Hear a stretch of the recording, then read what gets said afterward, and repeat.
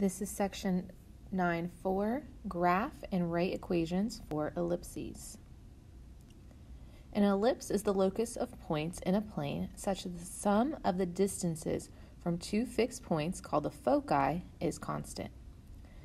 The major axis is the segment that connects the two vertices and goes through the center.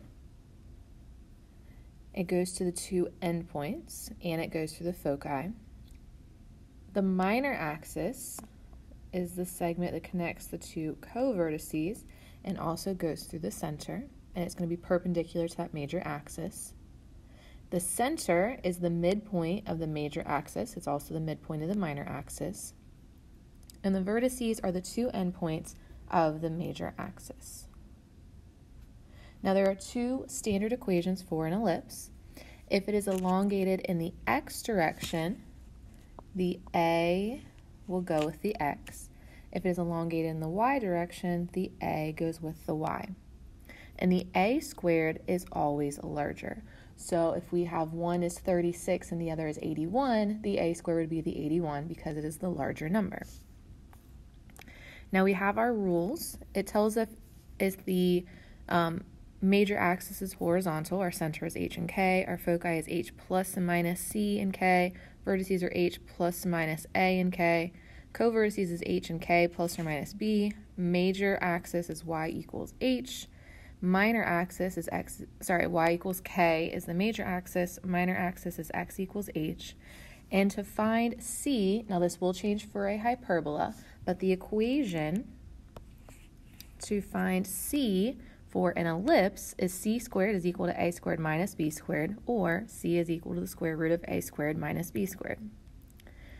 Now we have the same concepts for a ellipse that has its major axis that is vertical, but instead of adding your foci and your vertices to the x values, because it is stretched in the vertical direction, we are going to add them to the y components instead.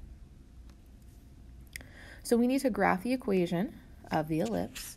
First, we're going to find our center. The center is your h and your k. Now, the h value is always with the x. Remember, when you pull it out of the parentheses, you change the sign. So this will be h is positive 3. K is with the y. When we pull it out of the parentheses, we change the sign. So k equals negative 1. So our center will be at 3 and negative 1. Now, the a squared value is whichever denominator is larger. So in this case, the a squared value is 36, which means a is equal to 6. Because the 36 is under the x, or the larger denominator is under the x, we do know that it is going to be stretched horizontally, and you are going to go 6 units in the x direction. So from our center, we'll go 6 units to the right, and we will go 6 units to the left. The b value, or b squared value, is the other denominator. So in this case, b is equal to 3.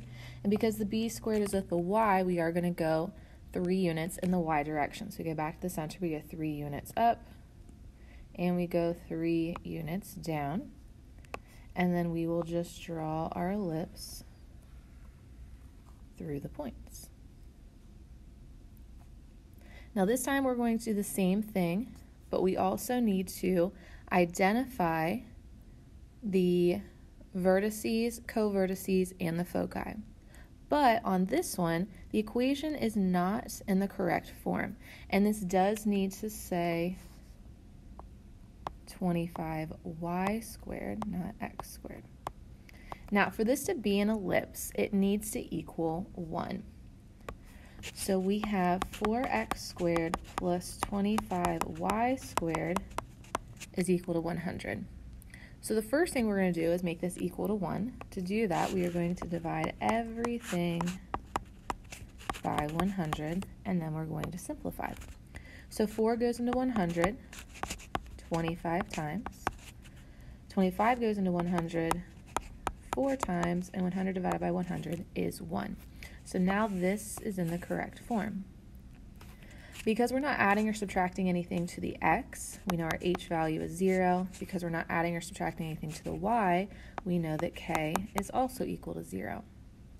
Now, the a squared is the larger of the denominators, so in this case, a squared is equal to 25, which means a is equal to 5. The b squared is the smaller denominator, which is 4, so b is equal to 2. Now from here, we need to identify the vertices, covertices, and foci. To be able to graph it, we also need to find the center. Let's start with the center first. To find your center is h and k. So in this case, it will just be 0, 0. Next thing we're going to find are the vertices. Because the a is with the x, we are going to add and subtract the a to our x coordinate. So it'll be h plus or minus a and k. So our vertices, since our value of a is 5, we're going to do 0 minus 5, which will give us a negative 5 and 0. And then we'll do 0 plus 5, which will give us 5 and 0. So if we go to graph this first, again, because our value of a was 5, we're just moving 5 units to the left and 5 units to the right. Our covertices will be h and k plus or minus b.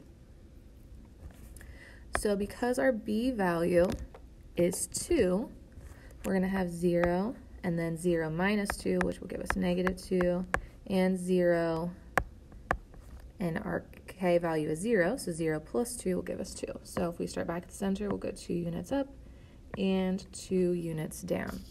Now from here, we can just graph it, and we have our ellipse, but it tells us we also need to identify the foci.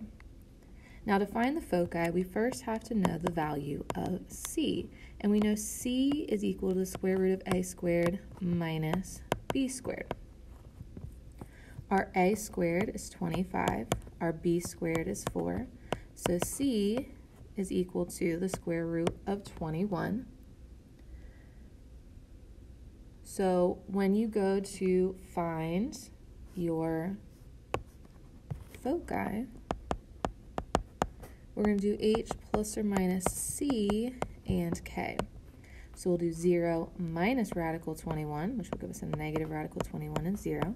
And then we'll do h plus c, which will give us a positive radical 21 and 0.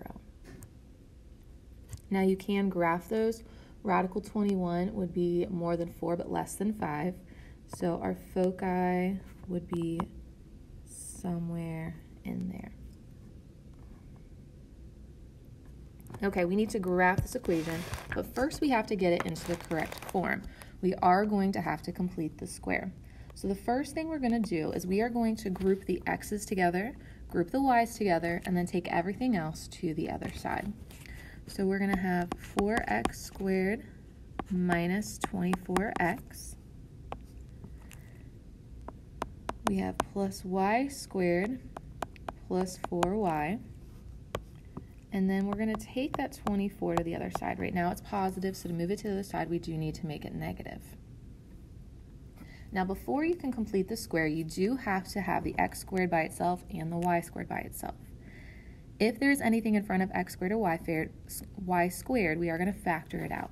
Now to be consistent, even though there's nothing in front of our y squared, we are going to factor something out just so we are consistent with our method. So on the x squared, we do have a 4 in front of it. So if I factor out a 4, 4x squared divided by 4 just leaves you with x squared. Negative 24x divided by 4 leaves us with negative 6x. And we are going to leave some space because we are going to do completing the square. Next, there's nothing in front of the y, but just for consistency's sake, we are going to factor out a negative 1, just kind of hold that spot. And y squared divided by 1 is still y squared. 4y divided by 1 is still 4y. And we are going to leave ourselves some space for when we complete the square. Now we need to do 2 completing of the squares. we're going to do completing the square for the x's and the y's. So remember, to do that, you're going to do b over 2 squared. For the x's, our b value is that -6.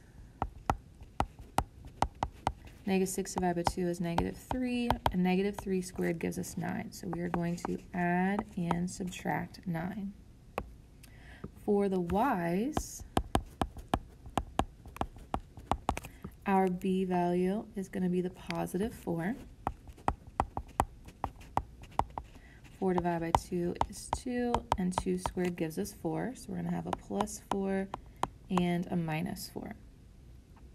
Now, our perfect square trinomials are just these pieces here. So we don't actually need the negatives. But we can't have a positive without the negative, because we can't have things that are going to cancel each other out.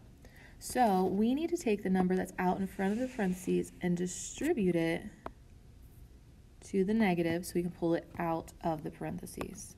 So this is going to leave us with 4 times x squared minus 6x plus 9, and then 4 times -9 will give me a -36.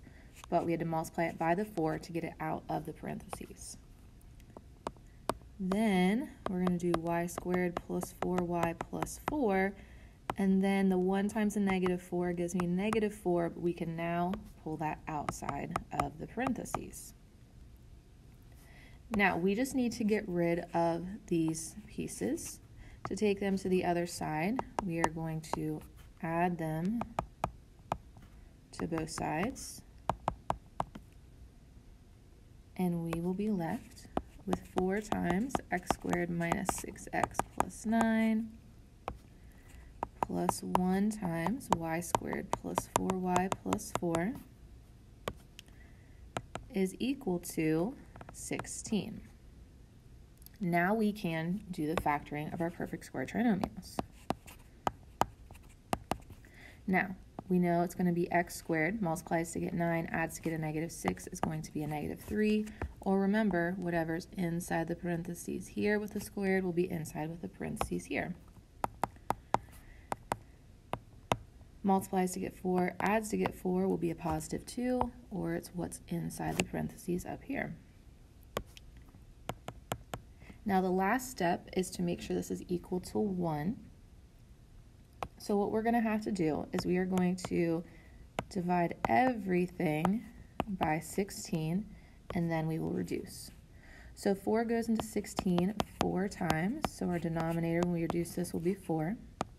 1 goes into 16 16 times, and then this is equal to 1. So this is our equation. Now from our equation, we are going to graph it. First thing we need to do is find our center. And remember, your center is your h and your k. Remember, when you pull them out of the parentheses, you change the sign. So pulling out of the x, we're going to have 3. Pulling out of the y, we're going to have -2. So we're going to go to 3 and -2, and we're going to put a dot. Now, your a squared is always the larger denominator. In this case, our a squared is 16, which means a is equal to 4. But this 16 is with the y, so that means we're going to move a units in the y direction.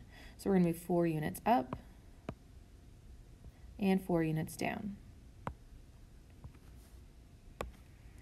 The b squared is 4, so b is equal to 2, but this is with the x, so that means we're going to move in the x direction, 2 units to the right from the center, 2 units to the left. Then the last thing we need to do is just draw our ellipse. This time they're going to give us information, and we're going to write an equation for the ellipse. They tell us that an ellipse has a vertex at 0, 4. It has a co-vertex at -3, 0, and our center is at 0, 0. So we do know to start with that h is equal to 0 and k is equal to 0. If you notice with the vertice, the 0 stayed the same. It was the 4 that changed. And the distance from the center to a vertice is the length of a. So to get from 0, 0 to 0, 4 is 4 units away.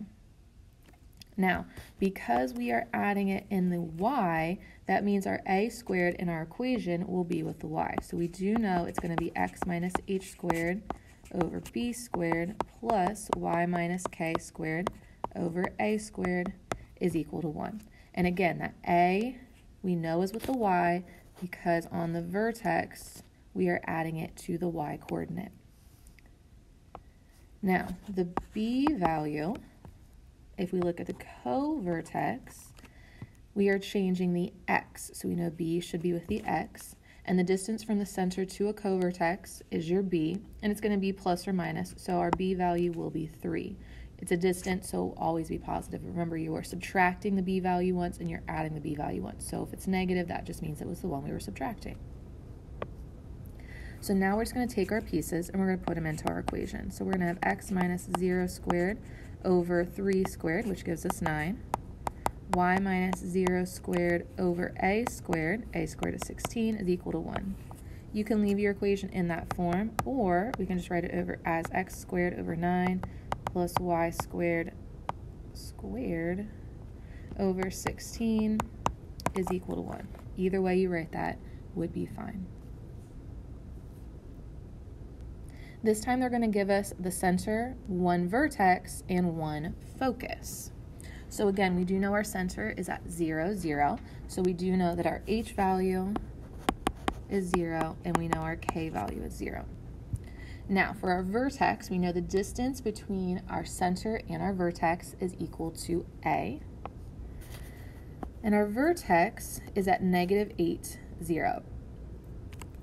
So from 0, 0 to negative 8, 0, that has a distance of 8 units away.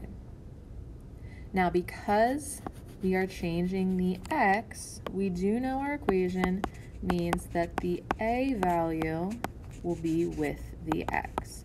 So that means the b value must be with the y. Now, the other piece of information they give us this time is the focus. And the focus tells you how far the C is away from the center. So if we're at 4, 0, then that means that the focus is 4 units away from the center. But to be able to write our equation, we don't need A and C, we need A and B. We do know from earlier that C squared is equal to A squared minus B squared. So 4 squared is equal to 8 squared minus b squared, or 16 is equal to 64 minus b squared. If we take the 64 to the other side, that's going to give us 48 is equal to b squared, or b is equal to radical 48. Once you know your h, k, a, and b, now we can just plug it in to write our equation. So we can say x minus 0 squared over a squared. If a is 8, a squared is 64. Y minus k squared, and our k value was 0, over b squared, and b squared was 48, is equal to 1. Again, you can leave it in this form, or you can write this as just x squared over 64 plus y squared over 48 is equal to 1. Either one of those answers would be acceptable. Now this time they're going to give us a little bit different information. They are going to give us the 2 ends of the major axis and the 2 ends of the minor axis. Now, if the distance from the center out to one of the vertices, which is one of the ends of the major axis, is the length of A, then the distance between the 2 major axes would be 2A, because we have half of it to the left, half of it right, so A and A gives us 2A. So the distance between the 2 minor axes will be 2B. So again, the distance between the 2 major axes is 2A, the distance between 2 minor axes is 2B. Now, if we look at the major axes, the -6 are staying the same. Obviously, that's not changing. What is changing in this case is the y coordinates. So we know that 2a is equal to the difference, or how far apart it is from 2 to negative 8. So if we do the larger minus the smaller, we know that 2a is equal to 10, which means a is equal to 5. Now, the other thing you can notice from that is it was the y's that were changing for the major axes, and that, remember, the endpoints of the major axes are the vertices. So for the vertices, if the y's are the ones that are changing, it means that the a value is with your y. So in our equation, we do need to make sure that the a is with the y. Now, we also know that the distance between the two minor axes is 2b. Now, obviously, it is the x's that are changing here, so we do the larger minus the smaller, or 2b is equal to 6, which means b is equal to 3. Now, the last thing we need to find is our center, and we do know that the center of your ellipses is the midpoint of your major axis, and it is the midpoint of your minor axis. So, if you remember from geometry, to find the midpoint, you are just going to do x1 plus x2 divided by 2 and y1 plus y2 divided by 2. Now, it doesn't matter if you pick your major axes or your minor axes, they do need to come from the same one. So I'm going to pick the major axes. So I'm going to do my x1 plus my x2 divided by 2 and y1 plus y2 divided by 2. So negative 6 plus negative 6 gives us negative 12. Negative 12 divided by 2 gives us negative 6. And 2 plus negative 8 gives us negative 6 divided by 2 gives us negative 3. So our h is negative 6 and our k is negative 3. Now, if they do give you the major axis and the minor axis, the value that doesn't change on the major axis will be part of your center, and the value that doesn't change on your minor axis will be the other part of your center, but they're not always going to give you both of those pieces, so it is important you also remember you can just find the center. Now, because we have our h, our k, our a, and our b, now we can write our equation. So it's going to be x plus 6 squared all over our b squared, so 3 squared gives us 9, and y minus k squared, remember when you put it in, you change the sign, since it's a negative 3, put it in as a positive 3, over a squared is equal to 1. This time they're going to give us the vertices and the foci. So the vertices is the same thing as the two endpoints of the major axis. So we do know that the distance between the vertices is equal to 2a. Again, we're going to notice which ones stay the same and which ones change. And we're going to do the larger minus the smaller. So 2a is equal to 10, or a is equal to 5. And the a was with the x-coordinate, so we do know our equation is going to be x minus h squared over a squared, because the a was with the x on the vertices, and y minus k squared over b squared is equal to 1. Now, if you remember, to find the foci, we are going to do h plus or minus c and then k.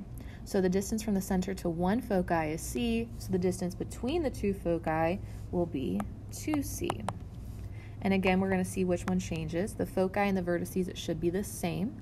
So it is the x values that are changing. So we're going to do larger minus the smaller, or 2c is equal to 6, which means c is equal to 3. Now let's go ahead and find our center. Again, we are just finding the midpoint, and you can find the midpoint of either the vertices or the foci. You'll get the same answer either way. If we use the vertices, we're going to do negative 4 plus 6 over 2 and 4 plus 4 over 2. Or this will give us positive 2 over 2, which is 1, and 4 plus 4 is 8 divided by 2, which gives us 4. So this is our h and our k. The last thing we need to find on this piece is we do need to find our value of b. We have a and c, and we know that c squared is equal to a squared minus b squared. c squared in this case is 9, a squared will be 25. If I take the 25 to the side, it'll give us negative 16 is equal to negative b squared, or b squared is equal to 16. So now that we have our hk, a, and b, we can plug it in to write our equation. We're going to do x minus 1 squared over 25 plus y minus 4 squared over b squared. We already know that b squared is equal to 16, and we know that is equal to 1. We need to write an equation in standard form, and then we're going to identify what type of conic it is. Now, the easiest way to start this, where it's either going to be a parabola or it's going to be an ellipse or a circle at this point. If there is only one variable that is squared, it's going to be a parabola. If we have two variables that are going to be squared, it can be either a circle or an ellipse. If the values in front of x squared and y squared are both 1, or if the values in front of x squared and y squared are the same, so let's say it's 2x squared and 2y squared, then it will be a circle. If either of x squared or y squared, what's in front of them, the coefficient in front of them, is not 1, or if the coefficients in front of x squared and y squared are different, then it will be an ellipse. So as you can see from this one, it's just the x squared that is squared. We don't have a y squared, so we already know that this is going to be a parabola. Now we need to get it in the correct form. If you remember from when we were dealing parabolas, we are going to group the x's together, and we are going to take everything else to the other side. So since this is a negative 2y, when I move it will become positive. Because this is a positive 5, when I move it, it will become negative. Now we are going to have to write our perfect square trinomial on the left, so we are going to have to find our value of c. And again, c is equal to b over 2 squared. Your b value is what's in front of the x, so we're going to have negative 6 squared, or negative 3 squared, which is going to give us 9. So we are going to add 9, and we are going to subtract 9. Now the perfect square trinomial is just the first 3 pieces. We do not need that negative, so to get rid of it, we are going to add it to the other side. So this is going to give us x squared minus 6x plus 9 is equal to 2y plus 4. Now we can factor that left side, and it's going to give us x minus 3, because multiplies to get positive 9, adds to get negative 6 will be negative 3 and negative 3, or again, whatever's inside the squared here will be inside the square here. If you remember from our equation from a parabola, you also want the y by itself, so if I factor out a 2, 2y divided by 2 will leave me with y, and 4 divided by 2 will leave me with 2. This will be the equation of our parabola. Okay, we're going to write it in standard form again, and then once again identify what type it is. So we do have an x squared and a y squared, so we do know it's not going to be a parabola. It's either going to be a circle or an ellipse. And because the leading coefficients on both of them are 1, it is going to be a circle. Now once again, we are going to group the x's and the y's, because we are going to have to complete the squares. And we're going to take the 12 to the other side. Right now, because it's a positive 12, when we move it, it will become negative. So we are going to find the c values, which again are b over 2 squared. For the x, the b value is negative 12.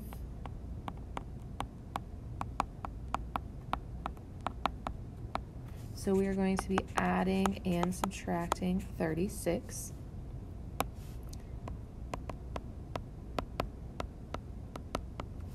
For the y, our b value is a positive 10.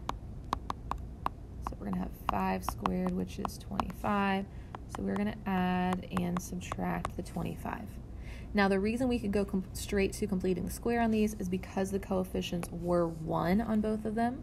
Remember, if they were not 1, we would have to factor out first to get the x squared or the y squared by themselves. Now to get rid of those negatives, we are just going to add them to the other side.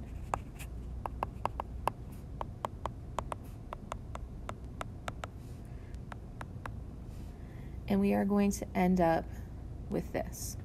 Now we can just factor both perfect square trinomials. Multiplies to get 36, adds to get -12 is -6, or again, it's what's inside the parentheses here. This is going to be y minus 5 squared is equal to 49. Because it is a circle, we can leave it in that form. Now the last thing we're going to cover in this section is about eccentricity. The eccentricity is the ratio of c to a of an ellipse. This value will always be between 0 and 1 for an ellipse. We will also find eccentricity and hyperbolas for the next section. Those will not be between 0 and 1. They will be values greater than 1. But for an ellipse, it should be between 0 and 1, and will determine how circular or how stretched out the ellipse will be. Now to find eccentricity, you're just going to do c divided by a. But remember, from our equation, we're going to have a squared and b squared. So you're first going to have to find the c squared. And remember, c squared is equal to a squared minus b squared, or c is just equal to the square root of a squared minus b squared. The value of c represents the distance between one of the foci and the center of an ellipse. As the foci are moved closer together, c and e both approach 0. When the eccentricity reaches 0, the ellipse will be a circle, and both a and b will be equal from the radius. So if this is our equation, we need to first identify the a squared and the b squared, then we're going to solve for c.